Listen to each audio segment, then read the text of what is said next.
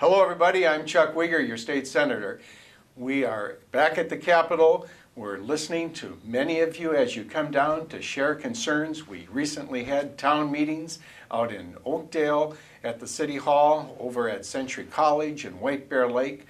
Many meetings have been set up, and if there's any particular item that you'd like to share with me, just give me a call if you want. My cell phone is 651-770-0283, or you can email me at the Capitol, respond to the e-update that's just been in your hands there.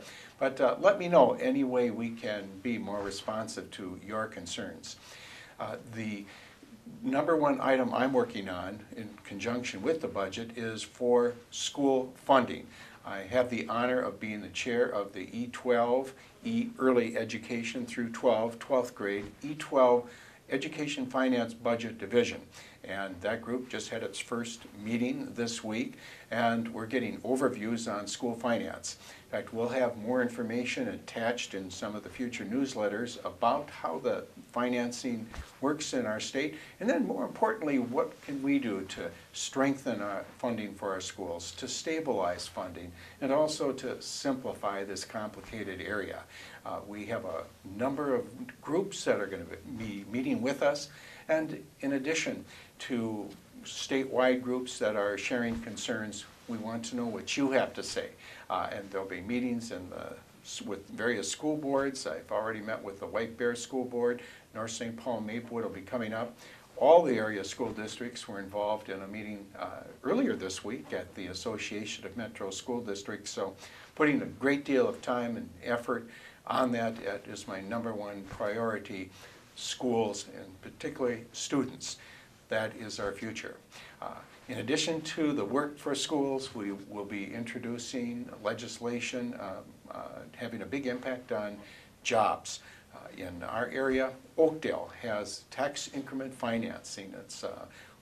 There's two particular areas that the City Council's been working with business leaders and others to turn around the blight that is in the Tanner's Lake and that area where we've worked to tear down some of the buildings and to create a new vision and projects and buildings and businesses that are going to help revitalize that area.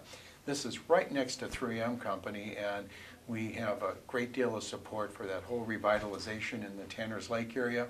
In addition, over at the Oakdale Mall, the previous Oakdale Mall across from Kmart, the Tartan Crossing area, we have legislation that will address that tax increment financing group. And if you want to get more information about what the city of Oakdale is looking at, you can go to their website.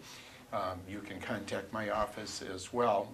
The number here is, the Capitol is 651-296-6820.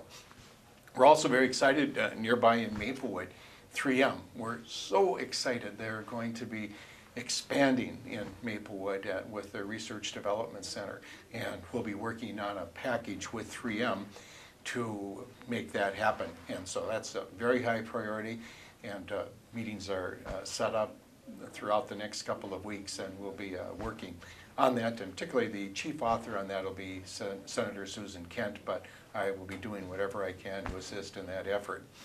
There will be initiatives in other areas. One item that I just introduced has to do with organ donations, and we want to encourage people to donate organs at their death to help save lives. And we'll have, in recognition of a person in our district whose life was saved through a lung transplant, Mrs. Galshut, and she'll be sharing information with the committee. And what we want to do is to have license plates that promote this. And so we're looking forward to that. There are many additional initiatives that I'll have, and I invite you to contact me, as I said before, and we'll be sharing that. If you want to meet, just give me a call. Be happy to do that as well. Thank you so much for the honor of representing you, and look forward to seeing you during the session.